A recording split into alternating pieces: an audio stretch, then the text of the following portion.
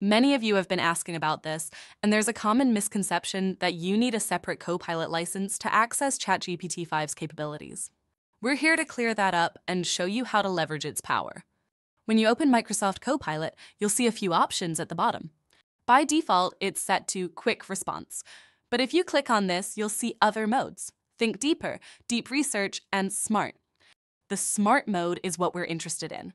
As the description says, it uses GPT-5 to think quickly or deeply. This is the key. You don't need a special license for Copilot to use the latest language model. Let's do a quick comparison to see the difference. I'll start with a prompt: Copilot license versus. ChatGPT license is the better for working professionals in terms of benefits and cost.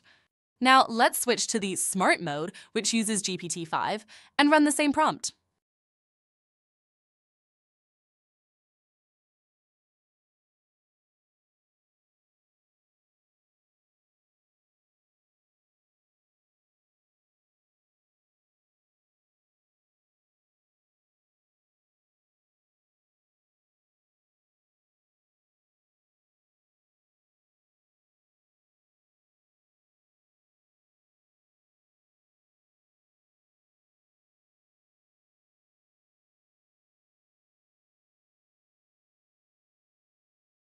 As you can see, the response from the Smart mode is much more detailed and comprehensive.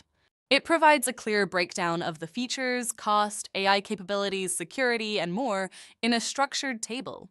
It also includes a section titled "Which is better for you?", which helps you make an informed decision based on your specific needs, whether you're using Microsoft 365 apps extensively or want a more flexible cross-platform tool. This demonstrates the power of using the GPT-5-powered Smart mode in Copilot. You're getting a much more in-depth and professional analysis without any additional licensing. So, to summarize, you don't need a separate Copilot license to get the benefits of ChatGPT-5. Just switch to the Smart mode in Copilot to access its superior reasoning and creative tools. Thanks for watching! If you found this helpful, don't forget to like this video and subscribe to the EduLab channel for more tips and tutorials. See you in the next one.